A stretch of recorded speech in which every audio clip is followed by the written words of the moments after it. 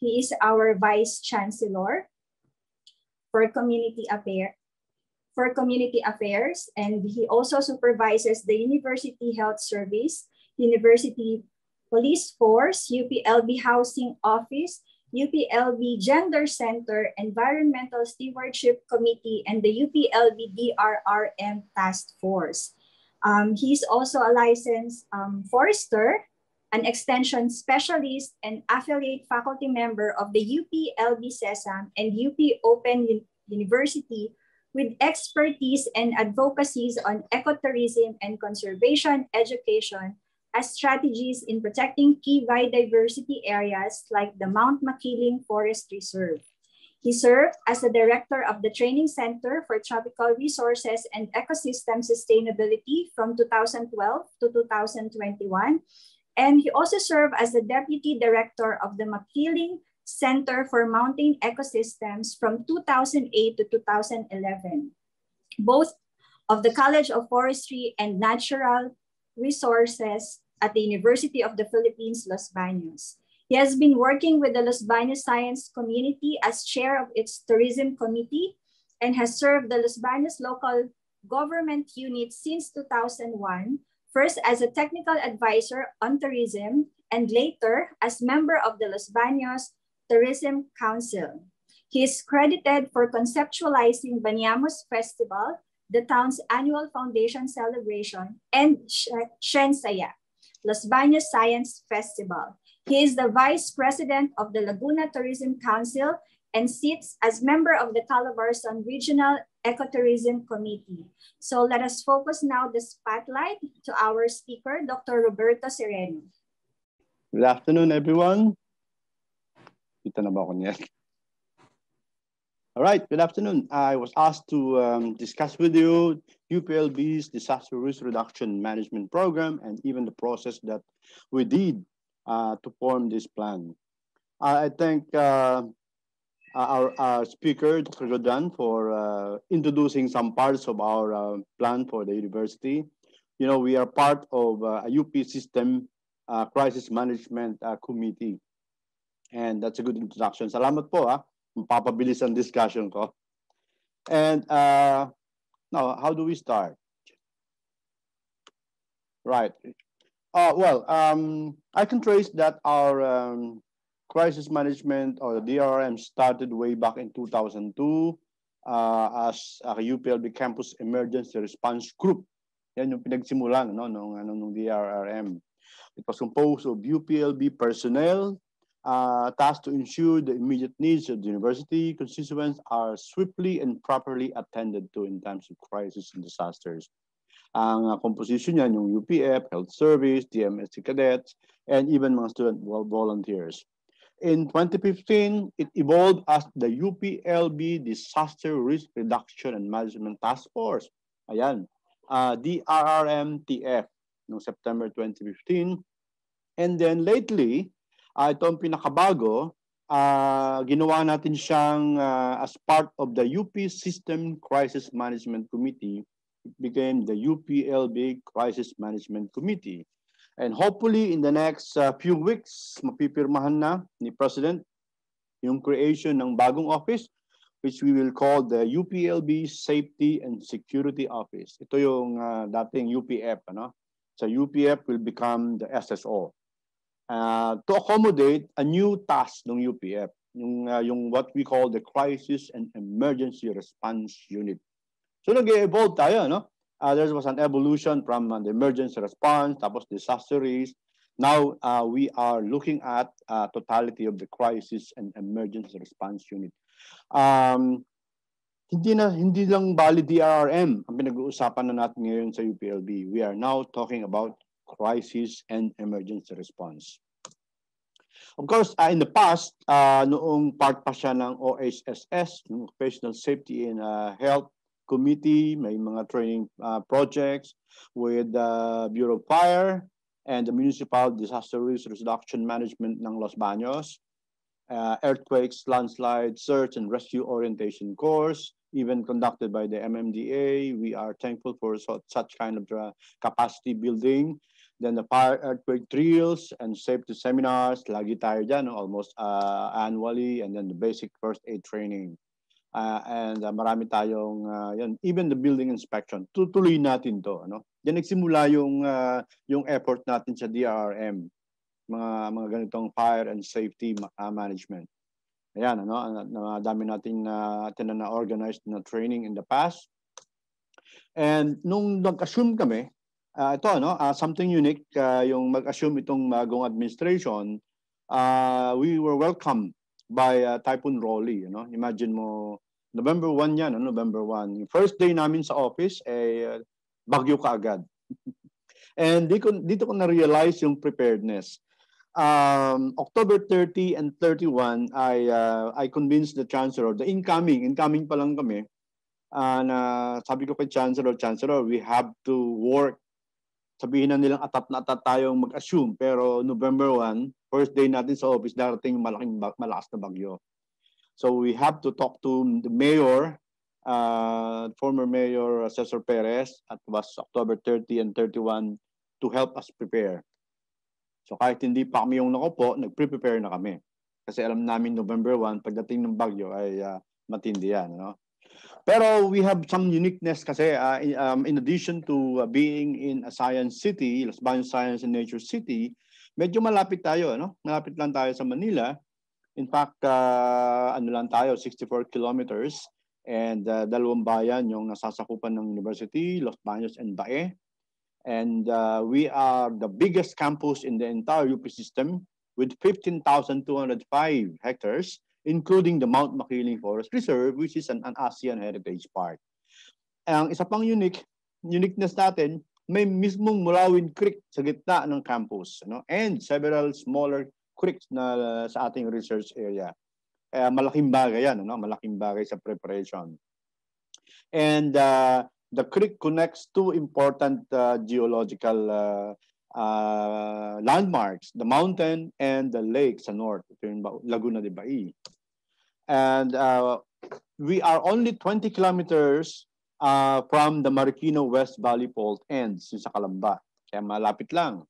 And with a total of 3,148 faculty and staff and 12,311, malaking bagay itong preparedness natin pagdating sa DRM. We have 225 buildings sa campus, only 170 ay insured sa GSIS. And we are part of the Los Baños Science Community with 20 other R&D institutions. And meron din tayong MOA. Nakipag-MOA tayo with Los Baños LGU, Laguna LGU, and then even the Laguna PNP and Los Baños PNP and even the fire department. In fact, we are providing them some gasoline allowance every year just to help us, pagdating sa preparedness. And noong February 2021, this year, under the new management ng university, meron tayong ginawang University Crisis Management Committee last February. Ako yung chair, and I have a co-chair, si Vice Chancellor Roland Bello for administration. And we have another Vice Chancellor for Student Affairs, Dr. Silva. And the head of the ITC, the head of OPR, the legal counsel ng Chancellor's Office, the chief ng UPF, tapos staff namin. We are lucky na meron kami talagang staff dito sa OBCCA na directly responsible sa DRM, si Dr. Mike. And ito yung duties nung ma-create siya. Ini-introduce ko na dito yung concept ng crisis management as a graduation from DRRM. We thought that medyo bitin yung DRRM. Kailangan mag-evolve siya into a higher concern like the crisis management. And under that, we have subcommittees in a crisis communication team headed by the OPR and the crisis and emergency response cluster. And yung concern ng UP system-wide, yung students in distress. Kasama na yan dito sa ating concern. So it's hindi lamang basta DRRM yung nangyaring evolution, And there's another concern like the Kalingang UPLB Committee on Mental Health and Psychosocial Wellness. So ito na yung overall na 4 na subcommittees dito sa crisis management. And of course, the crisis and emergency response cluster, ang dami naming concerns, search and rescue, fire suppression, debris and clearing team, security and peace and order, evacuation and shelter, student staff wellness, and then the medical and health wellness team. Ito na yung totality ng crisis management. Ito yung responsibility under that administrative order, assure safety of the entire crisis and emergency operations. Hindi lamang during emergency, kundi before. Kasi ang concern natin sa DRM before mag-occur yung concern. And nag-create na rin tayo ng incident command system. Ito yung organizational structure with the Chancellor as the head. And then we are part of the Crisis Management Committee with subsections. And of course, meron tayong help. We are expecting help outside ng ating concern, the munisipyo, the PNP, the Bureau of Fire, and including the Laguna. No? And non-government organizations like the Red Cross. And meron din tayong campus succession plan. We classify yung crisis into the moderate to major and then the minor crisis. Pag major na siya, major na siya, Vice Chancellor ang concern niya, no? I can act sa aking level. Pag sa dean, pag yan ay localized sa college, and even the director or department chair pag within the cluster or within the building. Pag yan ay mga minor crisis, ganyan, no? And ito yung na-develop naming levels of activation. Meron tayong minor crisis, attention niya nung college, and then yung head, o kunyari sa MNH, that's their concern. And then meron tayong sa bawat building, sa bawat college, merong troubleshooter, personal trouble. Ito, igagawin pa natin to. Okay? I-appoint pa ito sa bawat colleges and bawat buildings. Stages of activation, ito yung aming plano. Initial response, kunyari may incident, there's an initial response. Then pasok yung ICS activation. And then ito na yung categorization. Kung major, lahat ng response. Ibig sabihin pag major, university-wide ito. Pag moderate, okay, yung specialized team. Kunyari yan, fire concern, so yung fire team. And then pag minor, ito na sa office. Ito na yan. Ano? Ito na yung setting up of temporary facility, declaration, evacuation, control, and then even the post-incident. Ito yung levels ng responses. And ito yung part nung na-develop natin.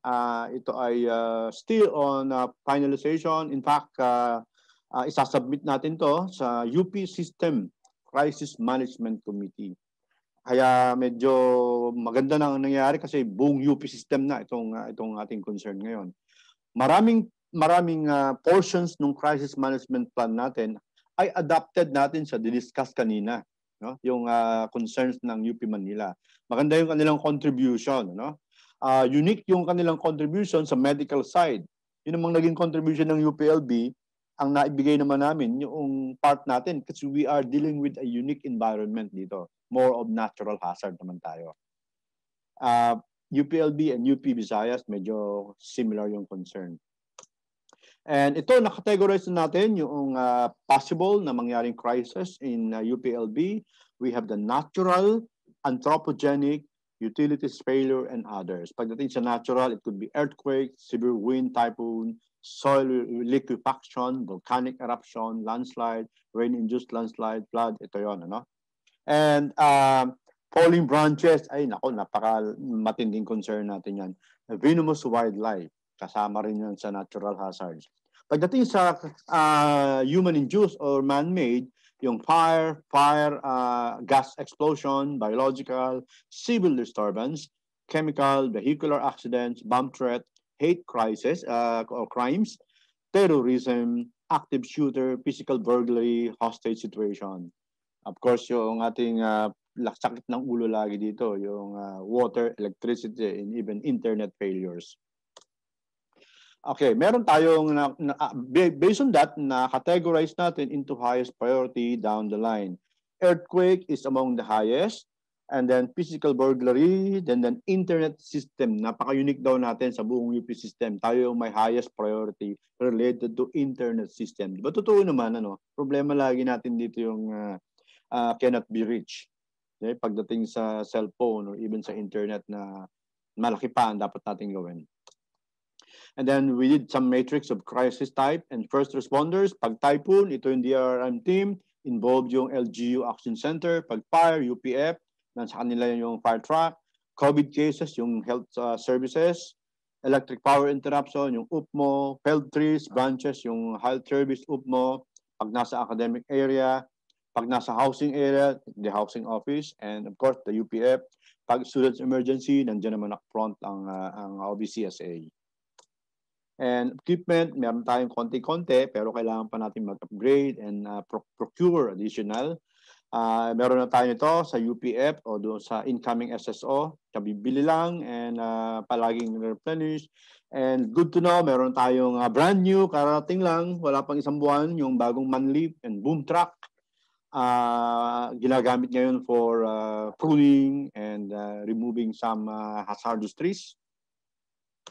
And ito ay it's a good thing yung ating from the Chancellor Dindo merong nabigay na procure na mga mobile patrols, including that 2 motorcycle. Ito kaya nga bagong-bago pag-assume namin ng opisina meron kaagad nito. And then the fire truck, it's a 2-year-old fire truck. Ito yung tinatawag natin UPLB Firefighting Maroons. And yung committee ay meron tayong DRRM training plans. Ito yung listahan na we hope to do sana from February to December, pero medyo mag-a-adjust ito kasi yung ating situation ngayon due to COVID.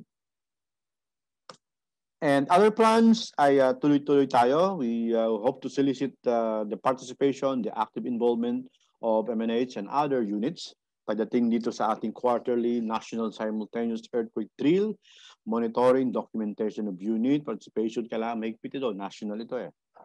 Continuous fire earthquake drill, DRM plan for every unit. Maggagawa kami ng pakiusap na bawat unit dapat meron tayong ganitong action plan. And we hope to determine pa kung ano pa yung gaps in the needed trainings and equipments. Kung meron kayo ngayon alam na sa MNH, particularly na may kinalaman sa heritage conservation, sa museum operation, please let us know. Okay, that's all for now. Thank you very much for your attention.